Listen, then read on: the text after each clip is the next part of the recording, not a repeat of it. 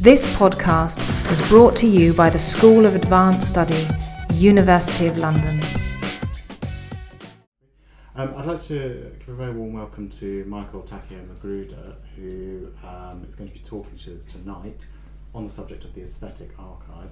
Michael has had numerous research positions in the past, most recently with King's College on the Strand. But I think first and foremost, Michael is a practicing artist, and I think what's interesting about this talk is that artists engage with archives in lots of different ways. They often come in as, say, artists in residence, that kind of thing, might use the archives to inform their artistic practice in some way. And I think Michael's example is a slightly different way of engaging that kind of encounter between artists and archives. So I'll pass over to you. Okay, thanks, Alan. Well, I hope you all find this useful. It's certainly not an area I normally talk about, because even though most of my work does deal with data, and if we're working with data, sort of making a slight shift to thinking about working with digital archives and collections, it's not such a great leap. But as Alan said, I'm first and foremost a visual artist that just happens to be embedded within sort of the research sector. In terms of my work, I'll just show you some things briefly so you can see from what perspective I'm going to be speaking from. Really, everything that I've produced in the last 10-15 years has been computationally based, so that is to say working with data, networks, code, hardware, software. And if you take that away, you really don't have anything. It is the essence of the works are based in the digital domain. Now, of course, if you think about digital art, there are things like net art, internet-based art, sort of things that are purely screen-based. And yes, I've done a lot of work in that space. So for organizations like Rhizome and Turbulence.org, some of the big sort of net art portals I've done quite a bit of work for over the years. Or emerging virtual environments. I might not look it, but I'm old enough to be first generation digital sort of person, where I grew up playing things like Pong, gaming, virtual reality, basically pre-web, sort of hanging out on text-only bulletin board systems and things like that. So a lot of my work has actually sort of gone into these emerging virtual spaces, especially I'm particularly interested in shared virtual environments, so things like Second Life or the open source equivalent Open Simulator, sort of using these new spaces as platforms for artistic practice. But for as much as I do like the digital, most of what I have been doing over the last decade is really looking to get things off the screen and into a physical space. Whether that's sort of in a black box or different urban environments. And this is actually a good example of why I find media-based practice quite interesting, where this is a very old work, back 2000, 2001, where you have single-channel broadcast video that is then sort of realized in a multi-channel installation, and then the same thing is taken to, this was the first video wall in London. I was invited by the advertisement company that owned it to use it for an installation. So whereas the media surface becomes the painting surface, I'm getting to play with time, I'm getting to play with data, I'm getting to play in the public domain, so on and so forth. And it's the same, in a sense, artistic entity sort of iterated across these different spaces. That's only possible through the media itself. Of course, sometimes I dip into performance. I find sort of media-based practice has a lot of connections and synergy with performance, and sort of blending virtual physical spaces and bodies, working with classic architectures, again, sort of supplanting the digital onto the historic and the analog space.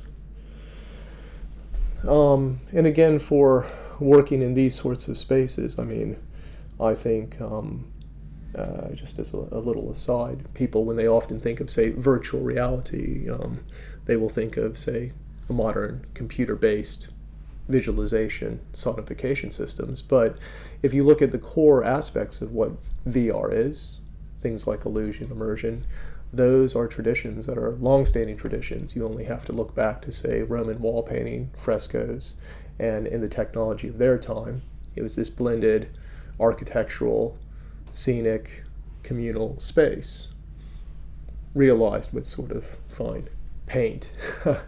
But again, it's about sort of projecting that self. So I like to work in architectures because it's sort of working back through the traditions in history. And of course, sort of the white cube, because as a visual artist, that is the sacrosanct space and the one that I like to sort of push forward and create things that do speak in the language and the histories of painting, sculpture, photography, video installation, but augmenting it with computational media, sort of asking, if we bring the computer into the conversation, what new possibilities, what new dimensions become available to work with, and through those new dimensions, what possibilities then sort of come out for us to creatively explore.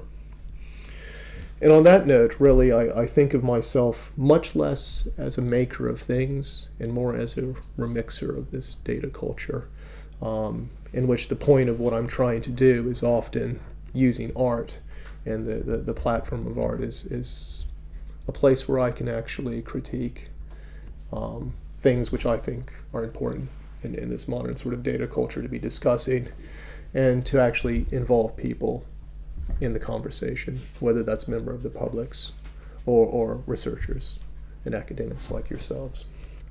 If any of you are interested, I can give you, Alan, this PDF where you can put it online. So I just put this, if you're interested in sort of that practice, some of the things I've shown. I've Peterborough Museum recently commissioned a monograph looking at sort of this 10-year block of my work, various academic essays about the works and representations of the work themselves. There's a free copy online PDF form which you can download. And in terms of it's always weird sort of talking about things when you can, as a visual artist, it's like you want people to see them, experience them. So at Somerset House, I currently have a solo exhibition, which is a collaboration with the Theology Department of King's and a group of creative technologists, and it's called Decoding the Apocalypse. So it looks at histories of visual arts practice based on the Book of Revelation, but it's my take in sort of a modern age of networks, code, and data.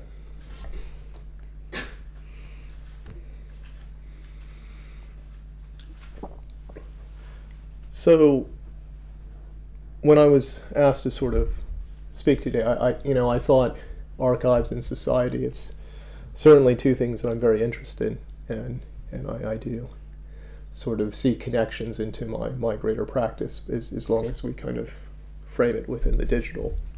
Because even though, of course, I, with all my work, sort of pay homage to the history of what's come before, I find the digital space a very exciting space in terms of the new sort of possibilities it opens up. And the Aesthetic Archive project is very indicative of that. I mean, I guess, Alan, you had sort of come to our session, our sort of final recap session at King's.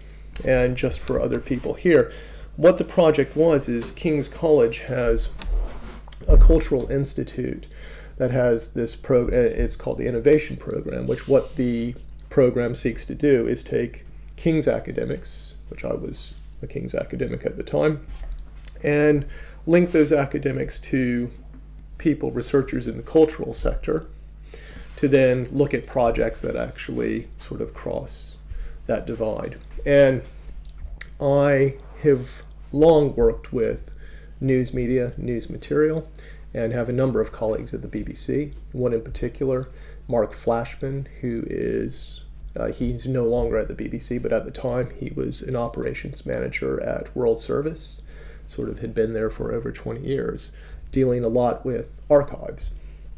And he was part of a team that basically was responsible for creating the World Service radio archive prototype. And he was very interested in my work, and we started to think about ideas like, given the the interests of, say, artists like myself that are working in the digital space of, in a sense, remixing data, recontextualizing data, trying to make the data visceral and experiential, to allow different ways to get into the data, if you will. Always with a public sort of facing mindset, because at the end of the day, I create experiences for people to come in and enjoy and to maybe hopefully take something away from that experience. That he was very interested in, sort of like, thought it'd be very useful to get my sort of input into the development of this archive, and how with the archive and the prototype they were building, which was in a sense a digital interface, on how someone like myself that's sort of creatively working with data might actually tweak what they were doing to create these sort of artwork. We started talking about them in terms of artwork interfaces, to allow a different way to explore the material. So we took our ideas to the Cultural Institute, and it went down really well, and they funded us to do the phase 1 of the project, which was a scoping phase, where we would actually take their prototype, which was already online, but it was sort of a closed system. It was not publicly accessible at this point, and really to start building a dialogue between King's academics, based mostly in digital humanities and in CMCI, Culture, Media, Creative Industries, those two departments, and people at BBC R&D on sort of Mark's end. So this idea of sort of all these different network sharing meetings, discussion sessions, where people that were working with, say, visualization, metadata, archives, asset management, all these things from both sides could come together and in a sense have discussions. And we soon found that there was just a lot of common ground. But as I think with all collaborations that end up being good, it's about finding people that are thinking along similar but not too similar lines, if that makes sense. So just to show you a little bit about what this archive is, if we're still connected. So the World Service Radio Archive itself is basically the whole collection of the BBC World Service Radio's program. Now, of course, it dates back about 45, 50 years. The beginning of the archive is very sparse because, according to Mark, and one, it does make sense, in days of analog tape, not a lot was saved, or things were recorded over. It's funny, sort of, Mark was responsible, actually, for helping to build the archive. So it was actually quite a nice journey for him insofar as at his time at the BBC, not only was he partially responsible for actually building the archive, but that when it came time to then digitize the archive and then use the archive, try to use the archive in different ways, he had sort of seen that whole process.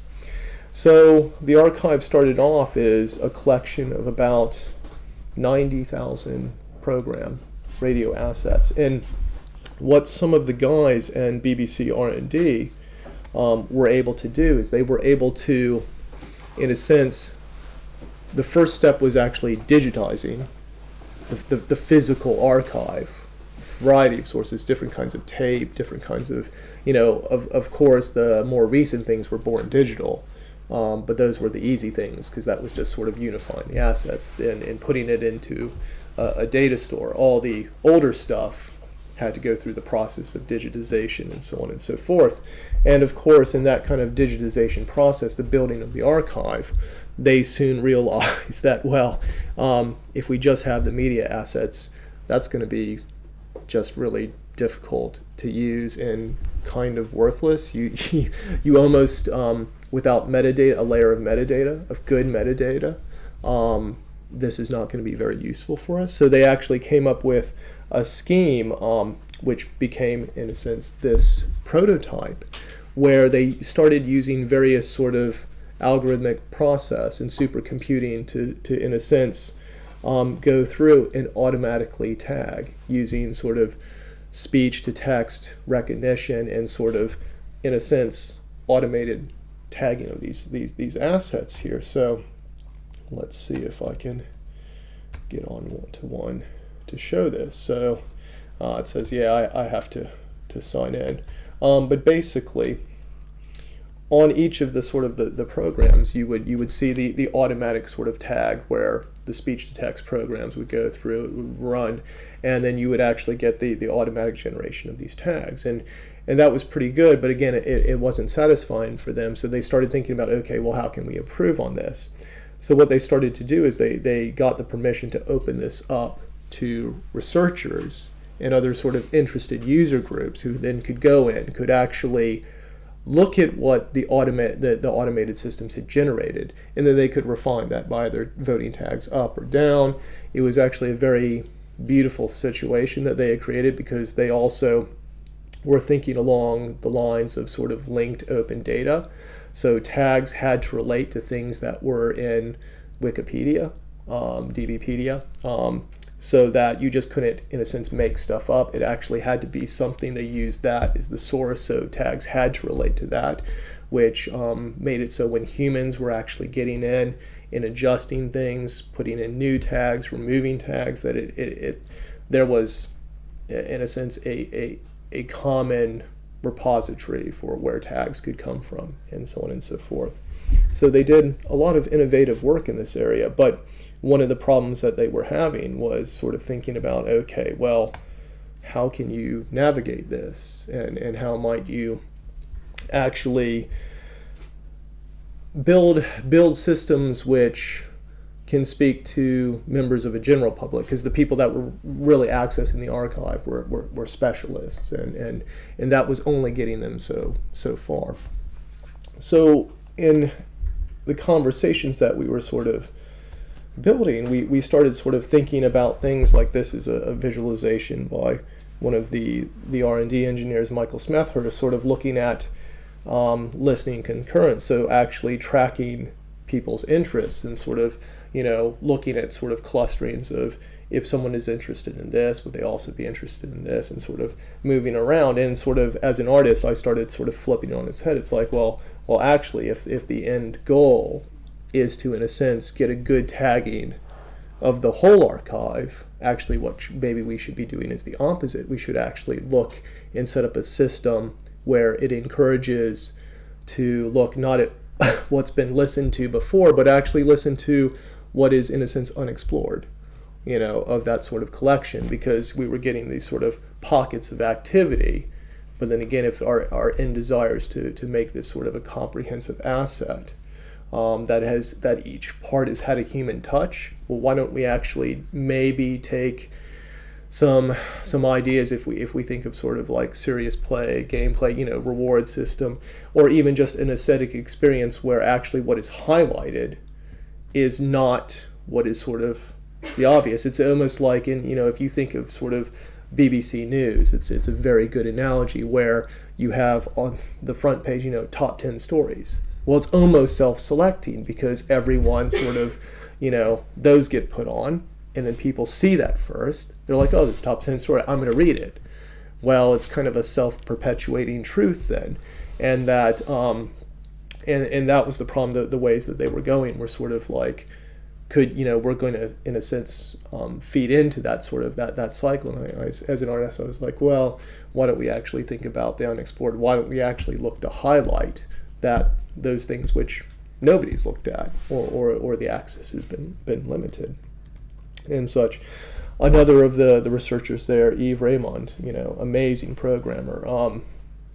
He was very interested in sort of looking at relating the archive data to current events. And again, this was something that was building that I had quite a bit of interest in, sort of if we think of sort of material like this as history, and sort of course, current news, current events is the history of the here and the now, and relating the two, and sort of, and also this idea of building a personalized experience.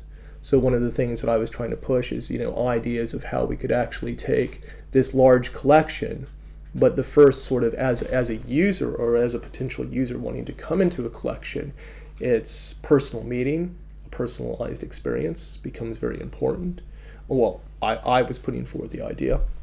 So this idea that we could take, say, structures like Eve was creating here, where it's sort of this interface between the now and then the historical, but then also build in layers of sort of personalization. So you could say, instead of things just being random, to say, okay, well, actually, what are you come to the archive for the first time, what are you interested in? And you put in a keyword, and whatever that happens to be. And then sort of the system sort of configures itself almost like a tree map around what you're interested in. So kind of taking Eve's idea of, but adding sort of personal layers onto it. So we got to a point where we had done our phase 1. We were very pleased with the sort of the relationships that had been built across King's and the BBC R&D, and we were ready to actually start creating some prototypes. And around this time, some rights considerations came up, or what they call in here rights considerations, which I find quite funny. It's such a nice way of saying and just highlighting here. So some of the audio programs, not being available because of rights considerations. Well, at the start, I told you, so the original archive was 80, 90,000 assets. And here, as you can see, 50,000. Well, what had happened during the course of the project is that there were a few rights holders that heard about what was going on and said, this is unacceptable. We hold, the rights for these materials in the archive, and it might just be like one song or one sort of radio drummer that was part of a larger program. Oh, you can't have that. God forbid you have that online, and people kind of rediscover who we are and the kind of work we were doing and so on and so forth. As an artist, I can say I firmly believe artists and creatives need to be supported and paid for what they do. But the arguments they were putting forward were just so ridiculous. And the end result was, as many things in this age, where you have issues of copyright and ownership and IP, but they're based on old systems and it's not a good fit. The BBC legal team basically said, okay, well, this has to be removed. And then selective removal turned into what Michael Smethurst and I used to jokingly just call outright suppression. And it ended up to a point where the 90,000 becomes the 50,000. And I honestly, as an artist, I said, no, I'm not going to do anything. Because it was very weird, and I have to say that it was very weird coming to speak today about something which I would love to take forward, and it just wasn't possible. And maybe that ends up being the important story from this project, just because you want to do something, just because you can do something, and just be also knowing you should be doing something. It doesn't mean you're able to, and so I think on both sides, with the people at King's and the people at BBC R&D, that really was something that was unfortunate, but it is the way it is in the space right now, and it's something to think about. So in a sense, I kind of have told you what we were planning to do, create these artwork interfaces, and then all of a sudden the the archive itself that we spent all this time sort of working with got to a point where really morally, ethically, as an artist, I just didn't want to use it, because I wasn't going to help sort of provide the band-aids or the things that would sort of paper over the cracks and say, yeah, this is okay. Well, no, it's not. I mean, BBC, it's a public service. We all contribute. We pay the license fee, and I think it's actually quite scandalous that members of the public don't have access to this material, and that was such a problem. So to kind of sort of shift, I guess what I'll spend the rest of the time talking about is really some other examples of my work, just to show why I would be interested, why I am interested in exploring this space, and why I think it's important to explore the space. The first thing is really talking about, data itself. And what I'm often interested in, it's not about making data pretty, but it's really about sort of exploring the data and surfacing contexts that are quite interesting. So this particular piece, which I'll show, is called Dataplex Economy. And it's a live data artwork that is based on the financial market in real time, and it was commissioned at by an organization in Madrid at the height of the financial crisis for a big show that was looking at capitalist, post-capitalist structures. And what I proposed to do was actually to create a cityscape, but that was based on the market itself. So what I chose to use for that cityscape was the Dow Jones Industrial Index. Now, the Dow Jones, I mean, any financial person working in finance would tell you that this is not a good metric to say really anything much about the market these days. But I chose it because conceptually, socially, it's kind of what most people think in the West about the market. You think about the Dow Jones and the companies and such. So of course, this is using a code system, in this case VRML, virtual reality modeling language, to take that live data and then turn it into a city. So here's the city for the here and the now, which isn't too bad running considering it's running on a little laptop here. Now, one thing to say about my approach to data and information, one of the best comments that my colleagues in the tech sector and science sectors often give me is I've heard many times they say, "We love your work because you're very truthful to the data." And I certainly try to be, insofar as the data is never massaged or manipulated. It is what it is, and it's also, I try to use the language of how that data is often represented sort of from the sector it's coming from. So here in this case, it's financial data, so things like, say, historic highs are in blue, lows are in red, current positions are the grayscale of the buildings, and I should say each company is represented by a set of buildings there. The green spikes are volumes. You see not only today's data, the exact here and now, but you also see ghostly traces of 5 days into the past, much as if you were looking at a financial sort of sheet, and taking that data into an experiential form, a visceral form, where people can actually explore the city, explore the data, while at the same time I often show the live data stream coming in. So I show the raw material because it is the same thing. It is a one-to-one relationship between the two. But to not only show the sense of liveness, but also to show the transparency of the process itself. And oddly enough, the reason for doing things like this is because I think when you explore data in that kind of visual aesthetic form, interesting sort of points sort of manifest. One of which here is, again, this is a screenshot from the time that the exhibition was going on during the financial crisis, where you can see in this center section, there were companies that were basically going under. The banking stocks, some of the manufacturing stocks were just, the buildings were shrinking, so the size of the buildings was directly proportional to the market capitalization. So that's basically the share price times the number of shares, the total value that, in a sense, we as society place on that company.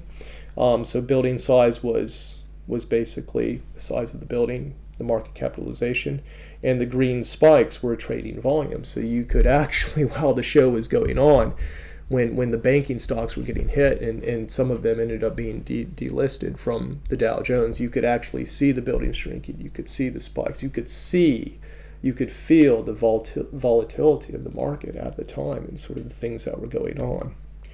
Perhaps even more telling was the bird's eye view, where people were looking at this version of the city, because there in the gallery it was outlined what this was and how to, in a sense, read the piece. And you could see, so the city, each building, you think in terms of quadrants, where each building is replicated 4 times. So people were asking, well, what are these monolithic buildings here? You know, which you could see that represents about, of the total Dow Jones, that's about 40 to 50% of the entire index. And I said, oh yeah, that's quite interesting. That's Exxon. And then all of a sudden the sort of the phrase big oil kind of all of a sudden takes a new meaning. People see it slightly differently. You see it for what it is, where all the other sectors are just collapsing in on themselves. In Exxon, you know, big oil, it's like the crash never happened. If anything, they probably enjoyed it. And, you know, again, I guess to make my point about what is the purpose of art, you know, anyone can go and sort of online, and that's what you would get. But would you pull those relationships in those contexts? I mean, certainly my friends in finance would, but I dare say most people would not. So that ends up being kind of the point of why we work in that. So if we look past data and we start looking into this idea of archives and why we would want to explore archives, or why I would want to as an artist, for me it's, if we take it from the showing context to then also looking at narrative, because as an artist I'm very interested in narrative, and to be honest I don't see the point of producing a work that is detached from narrative. So for this particular project, which is one that I was commissioned to do for the European Biennial of Contemporary Art in 2010, which was being held in Spain that year, I was asked by the organizers to select a topic that had both international and national significance. And at the time, we were in the, you know, our great war on terror, and it was for me as an artist, sort of working in this space, it was really, there was only one topic to really choose, and that was the Madrid train bombings, 11M, because of the sort of the importance within Spain, even at that time, years after it happened, but also within the wider context of sort of what was going on. So the final result, I just show this because, again, you look at it, here's a picture of the installation as it was sort of in the main sort of contemporary art museum in Cartagena, which was one of the sister cities that the biennial was in. And yes, it's a very traditional fine art exhibition. You can see prints, painting, sculpture, installations, some video in there. But when I say if you take away the computer, you have a room full of nothing, that certainly would have been the case.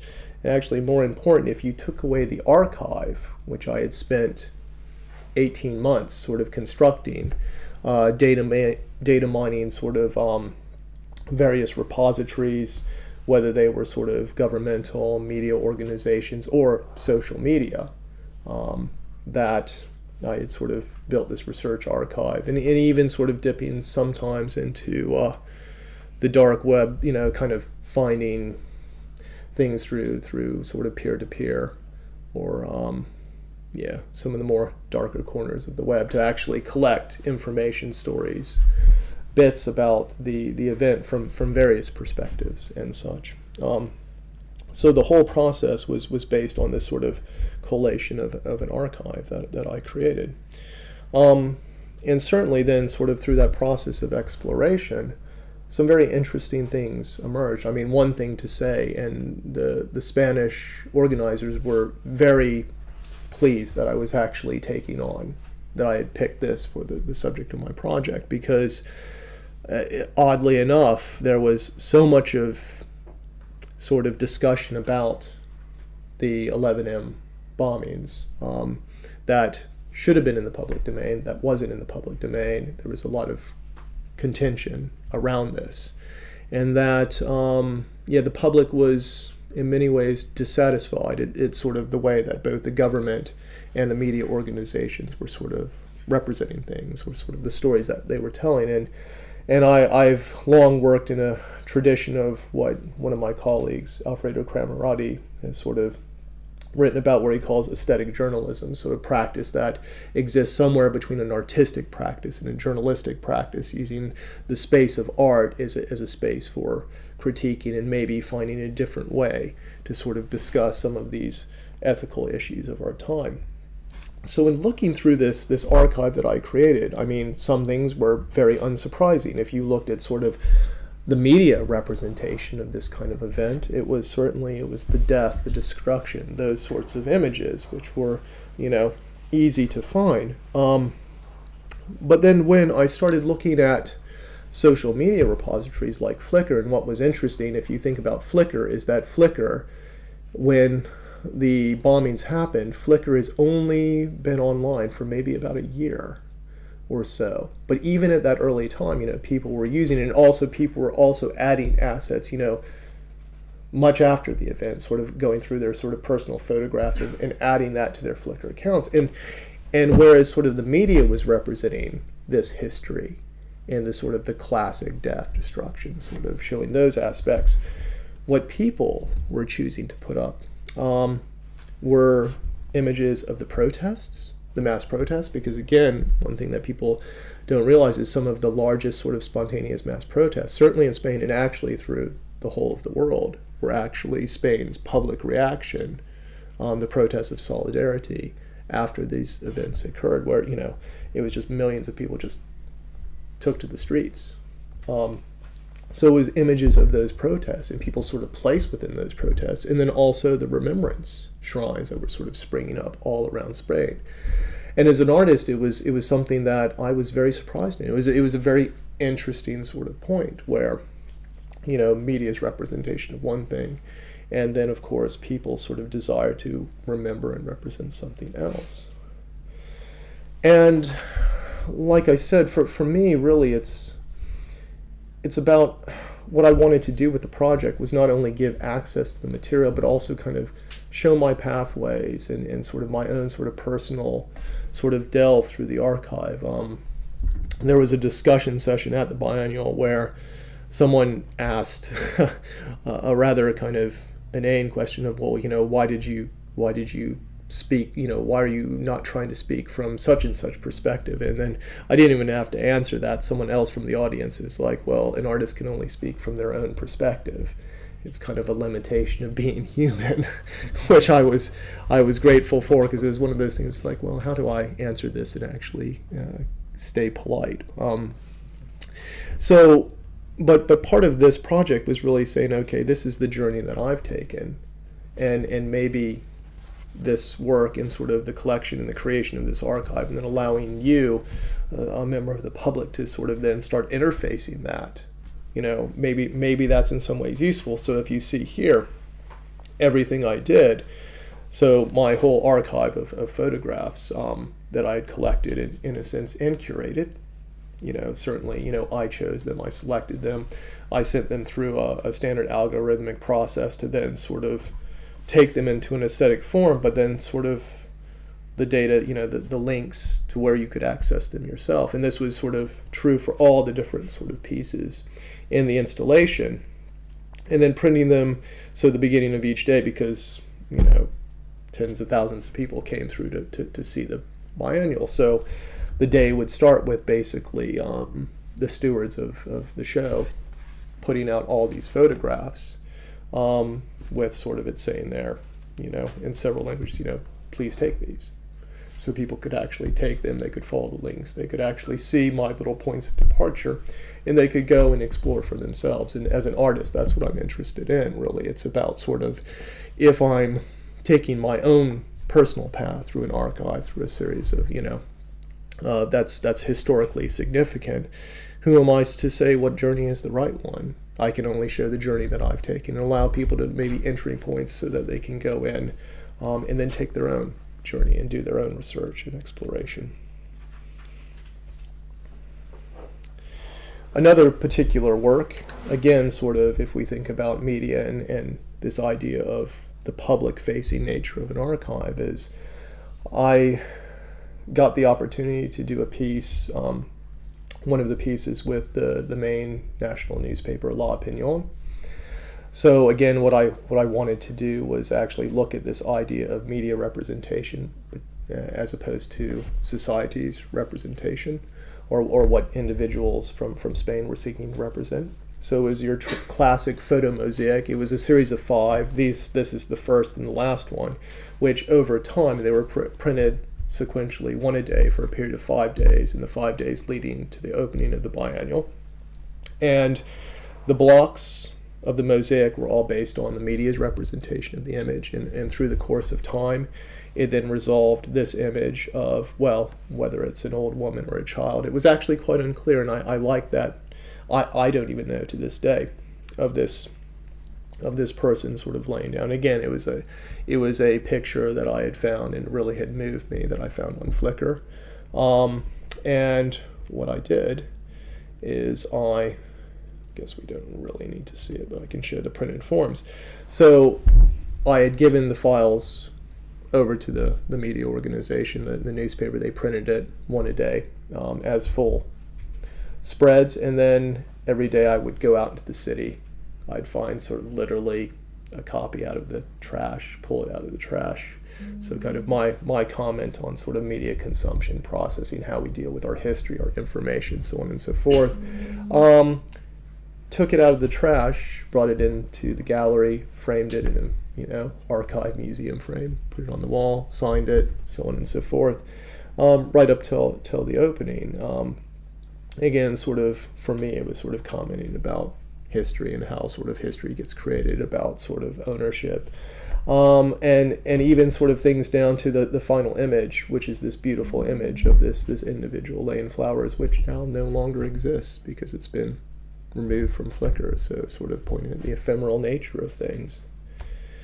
And I guess to end just talking about that particular work, like all things in that sort of very difficult sort of ethical space, I continuously was wondering if I should be doing this, if I was doing it right, and I finally felt comfortable in what I had done just a few days before the biennial open, where I was sitting there in the gallery and putting a finishing touch on one of the works, and these 3 workmen, Spanish workmen, sort of came in, and I understand a bit of Spanish, really can't speak, and they were asking for white paint, to which I was able to kind of come up with the Spanish of, no, sorry, I don't have any white paint here.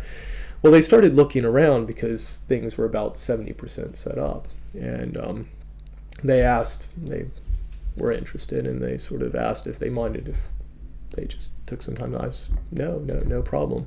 And so they ended up staying for quite a time, and then they actually asked if I would talk with them, and we ended up having sort of this hour-long conversation where they were going through the different material, and they were looking at it, and they were and after about an hour and a half, they each took one of the publications. They shook my hand and they said thank you, and at that point I knew that I had gotten it right. And it's for those sort of reasons, because again, if we're thinking about archives, for me the interest as an artist is really, it's the histories that they contain, these socially relevant histories that it might be in the past, but they're important to us now. And through looking at the past, maybe we can raise questions about our present. So just to end with, I'll just show this slide. One of the great honors that I've had in the last 2 years is that I was actually asked to present this line of my work to the Rwanda High Commission. Some academics at King's working with the Aegis Trust and the Rwandan High Commission were looking at sort of the Rwandan Genocide Archive.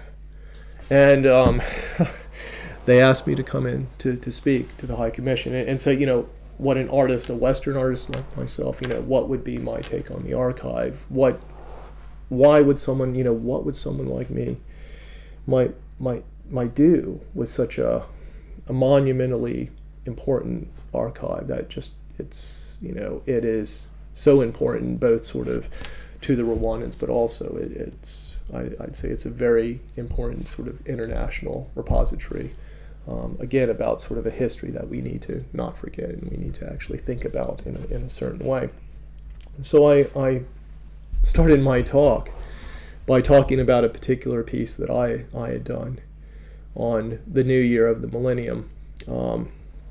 It was an odd time for me personally. I said that I was actually spent New Year's Eve sitting in the airport, Birmingham International Airport, waiting for relatives to arrive because a few days before, sort of after the Christmas period, my cousin, I'm from the US, but I had a cousin that was living in the UK, married to a Scotsman, and they had several kids.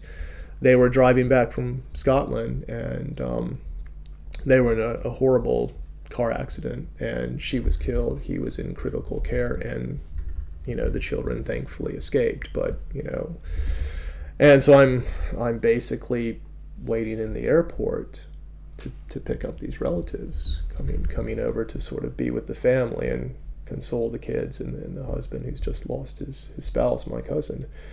So I was not really needless to say, in the best of spirits or the best of moods, and certainly I'm sitting there in the airport flipping through the paper.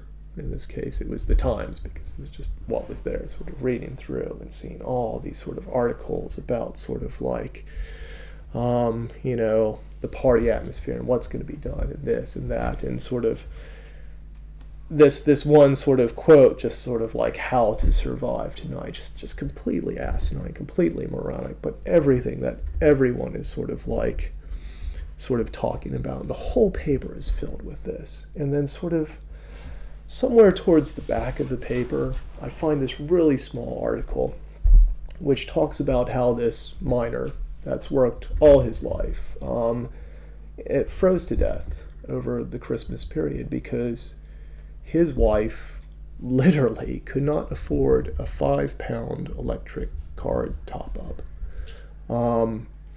And so that just kind of stuck with me. I left the airport, picked up the road, but I kept the paper with me. And I'm sitting there sort of later that night, watching, because the relatives wanted to get their mind off things, and they're sort of watching the New Year's celebrations and the fireworks over sort of, London Bridge, and it was all a bit surreal. And then at some point, the BBC commentator sort of gets on and is talking about, now in this part of this finale, sort of each of these fireworks, it's, it's 10,000 pounds.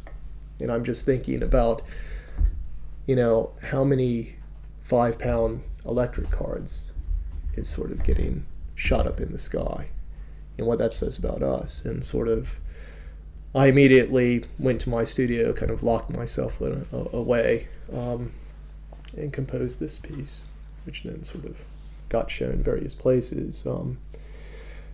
And that is what I presented to. That was the first thing that I presented to the High Commission, because I said, well, I think it's the place of artists of artists like myself to look at that, to make these connections, to look at these histories, to look at sort of things that have happened, to delve into that data or those archives, and to actually not tell people what to do, but say, this is something maybe you should think about. So, and to finish up, and again, my problems of why I didn't want to sort of paper over the cracks and the issues with the BBC archive. I didn't want to add to that problem and say, oh yeah, this is okay, we'll do something with your censored data, your suppressed data. Mark Flashman, my colleague, who was also, we were kind of presenting there, we had a look, and of course, search results for Rwanda. We were just interested. Took the archive back in its unsuppressed form, and 320 results.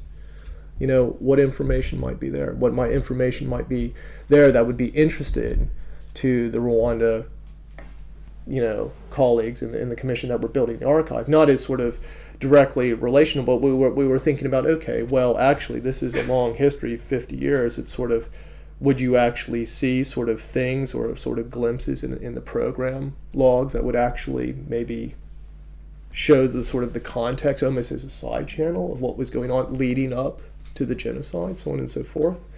And certainly, you know, the possibilities were there, and then it was rather depressing. It's like, yeah, but then you know, it's not in the public domain. What a shame. What a waste. So maybe that's the story. Anyway, that's really all. Thank you.